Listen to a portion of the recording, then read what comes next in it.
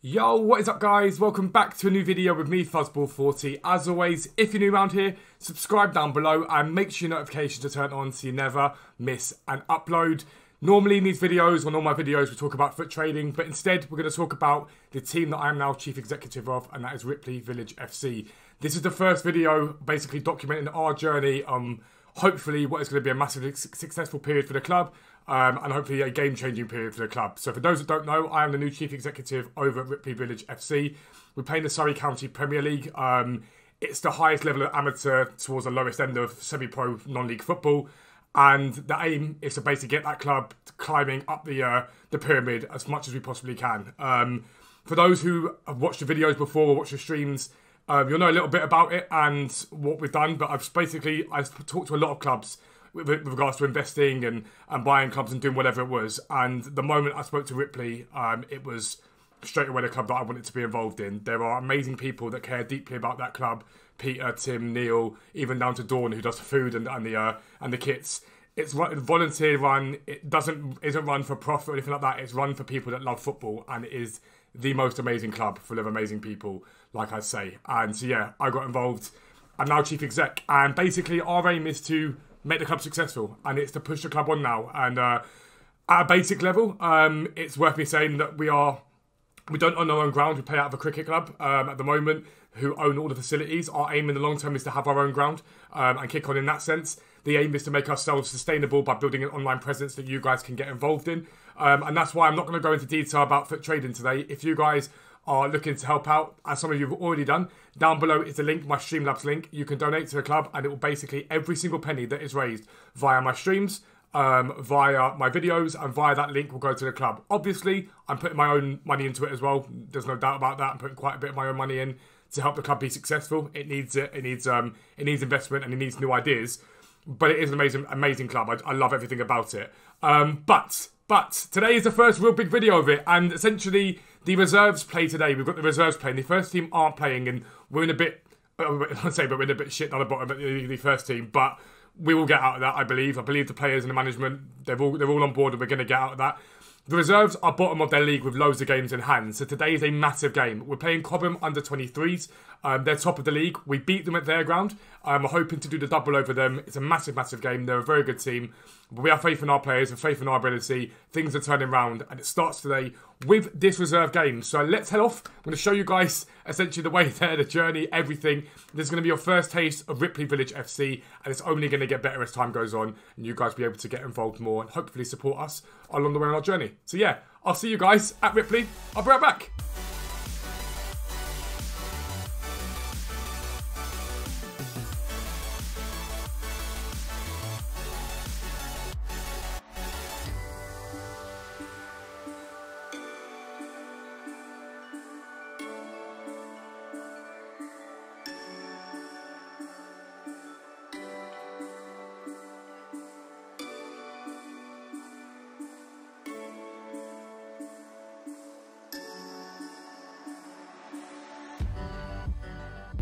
Right, and so welcome to Ripley. This is the lovely little village. I fell in love with it years ago. I got married here in the town, but it's on the left-hand side in a second. But it's a lovely village full of lovely people, and everyone knows everyone, basically. It's sort of like your Emmerdale sort of situation. But all in all, it's a place full of people that love their club, a club that I now love, and I can't wait to do what we're going to do with it. So, to the right hand side, the club's sort of behind there, the green, you've got to sort of loop around to get to it, but the club is there basically. This is where I got married, in Talbot. Got married in that lovely building there. But yeah, we loop around or whatever. We're going to aim to get in the club and yeah, get speaking to everyone, sort some stuff out. I'll see you soon. Alright, so this is Ripley for you. So this is our reserve team, although I'm going to be blunt, a lot of these are our first team, realistically. They're getting warmed up for the game, but I will just show you around a little bit. You can see all these guys here. That is the opposition today. I'm running over there. I'll just try and zoom in on them a little bit. That is Cobham under-23s, although a lot of them don't look under-23, I'm not going to lie. I think they're under-23 name only. And this is the carpet of a pitch that we play on. Yeah, basically, I'll show you inside a bit, but we play out of a cricket club, and so we've been given on the outside of it this part of the ground to play on. So long term, we want to get our own ground, but this is currently what we're working with. It is a carpet, it's a lovely pitch. Got a great groundsman who does a brilliant job. But this is it. This is the new camp for us, the green. But yeah, basically, the long-term aim, aspiration, we're going to hopefully get our own ground and do what we can. But right now, we've got to make do with what we can, and this is what we've got. It's a really special club. It's an amazing club. And bit by bit, we will make a difference, slowly but surely. So Cobham get us underway here in the yellow, Ripley in the red, and first pass is played out. They play the ball out wide. Pitch is usually pretty good, although first couple of minutes you can see the bobbles. Really catches out number 10 here as the ball goes out for a throw-in. So after a very scrappy first 5 minutes, the ball gets played out wide again. A very unorthodox spin sees the ball roll through to number 3. Gets very good cross into the back post, and the wind held it up, which was a massive factor today. Both players tussling for the ball, and it breaks to the Cobham player, who just strikes it wide. Tries to get a corner, even though he just wants to feel better about his bad shot, but we'll keep him feeling good. Cobham are coming forward again for a well-placed through ball, which is deflected over the top. Isaac's very quick to read that and comes off his line to head it out for a throw-in. Runs back before the throw-in is taken quickly and short. Falls to the Cobham player, who does a quick body feint, gets away from his man and dinks it into the back post. A brilliant ball, however, slightly over hit, and Ripley are able to bring it clear. After a few more scrappy minutes of football, ball falls out for Cobham again. Cobham player takes it down, very composed, plays it out wide. Their player slips on the ball but still puts it through our lad's legs. Fortunately for us, he can't do anything with the shot and sends it well over the bar. So after being penned in for the first few minutes, Jasper gets unlucky with an optimistic attempt. Falls to him again out wide, plays it, gets blocked. Both of them tussling for the ball. Alex manages to set it back. First time high and looped, cross goes into the box. Both players go for it. Bit of a shove, but nothing major in that. Can't see because Daryl can't keep his camera on the pitch, so let's both guess what's going on. Their player does a very aggressive jump for the ball but does win it. Ball's put back into the box again and rolls through everyone, and nearly a very good goal. Good play by number 7, who loses his man, then very heavy touch. Luckily Adam's there to clear up. Clears it well over the top for Jasper to run onto and sends the keeper into some sort of karate move. Not too sure what he was doing, but I mean, it worked, so fair play to him. Throw-in's taken and set back. Ball into the box, however that goes over everyone and straight into the keeper's arms. Cobham with a very good opportunity to put the ball into the box, a free kick 30 yards out. However, he chooses to play it short to number 9. Ball bobbles just in front of him and he puts it over the bar. That's definitely a let off for us though. Can't really see what's going on, but we have the ball on the far side. A well-weighted cross into the middle. Neil's there with a perfect finish and puts it into the top corner and makes it 1-0 Ripley.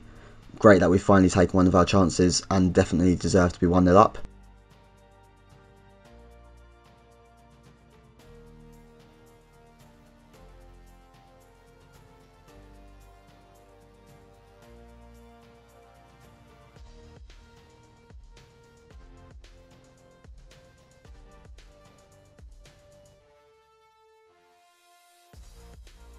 Since going up, Cobham have really got back into the game, winning the ball here in the midfield.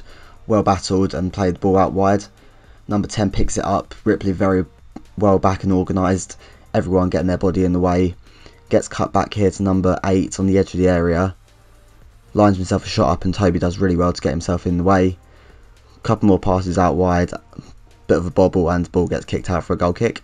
Next phase, again they're putting the pressure on and Sean does really well to clear the ball. Isaac there ready in case. Ball goes up to halfway line, couple of winners by Ripley, again showing our dominance in the air this half, and that brings up the halfway mark. Ripley 1, Cobham 0.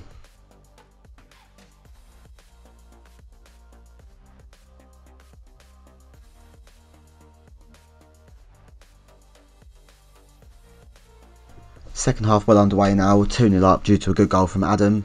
Jasper cuts back inside, rolls the ball into the back post, and the defensive mix-up causes the ball to fall to Tucson, who pokes it, gets the second attempt at it and rolls it across goal for Liam to smash home from close range, and that makes it 3-0 to Ripley.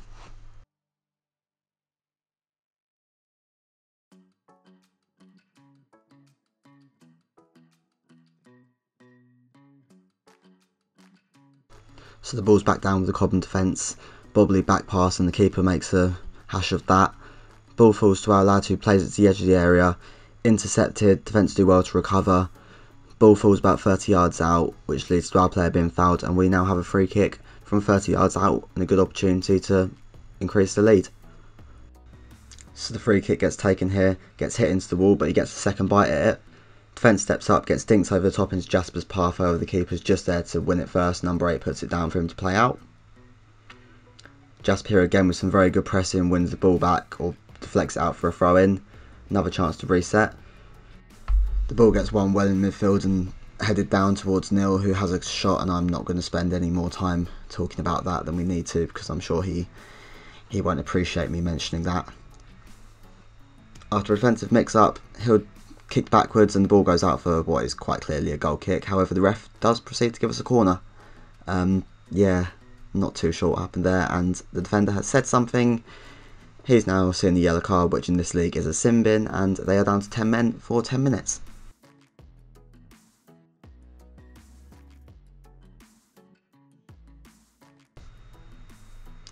So eventually the corner comes in, gets sent into the 6-yard box, very long, headed down. Unfortunately, Toby is the only one that could end up in the net and not the ball, and the score stays 3-0. Some more very good pressing up front here as we nearly win the ball back. Scuffed pass out wide and we have the ball, another chance to put the ball into the box.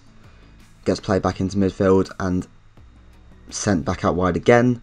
Some really nice play from Ripley here, ball goes over the top into the box, and there for Liam to head home and make it 4-0 to Ripley. So yeah, we can see the replay now. Very good weighted ball over the top, and Liam's there at the back post. Wins a header, not too sure why the keeper's come for that and doesn't jump for the ball, but decides he wants to jump and punch the crossbar after, when maybe he should have jumped and punched the ball a bit earlier. Cobham playing out from the back here, 8 doing really well to win the ball or keep the ball and play it out wide again. Driving forward now, played out wide one more time. Good chance to get the ball into the box, and he chooses to. Well cleared by Ripley, I think that was Sean doing well there.